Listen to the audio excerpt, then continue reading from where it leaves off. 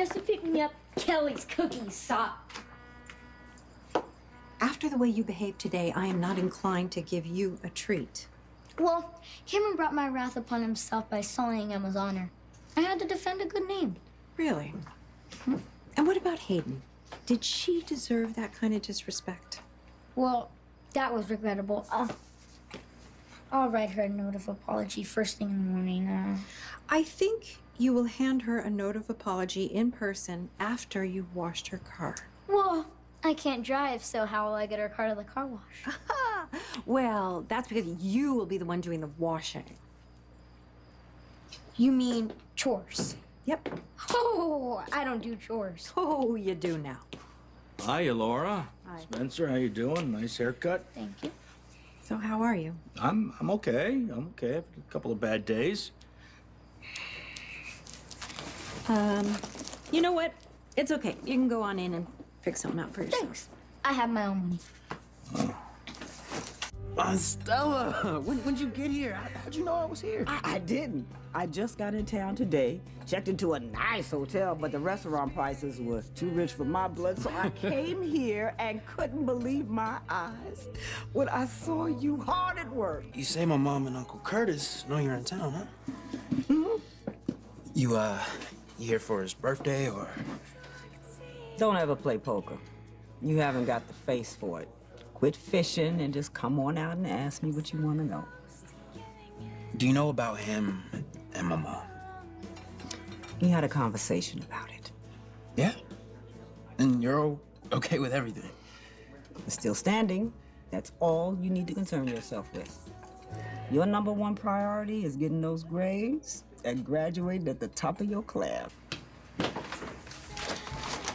Sadly, they were out of peanut butter, but I got the last 5 chocolate chip. 5? Oh my goodness, you're not planning on eating all of those tonight, are you?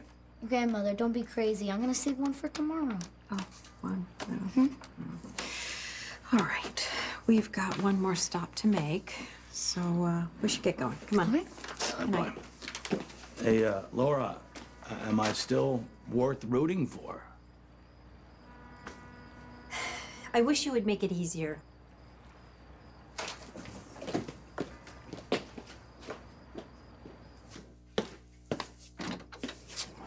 Hi. Sorry for the unannounced visit. No, that's all right. What's going on? Oh, I just have somebody who couldn't wait to see you. Surprise! Come here, you. I don't have much of a sweet tooth, but I will make an exception with Kelly's cookie. Let's see. How do you not like sweets? I know, right? That's just crazy. Well, it is pretty good, actually. As you get older, you realize that everybody has different tastes. Doesn't make it good or bad.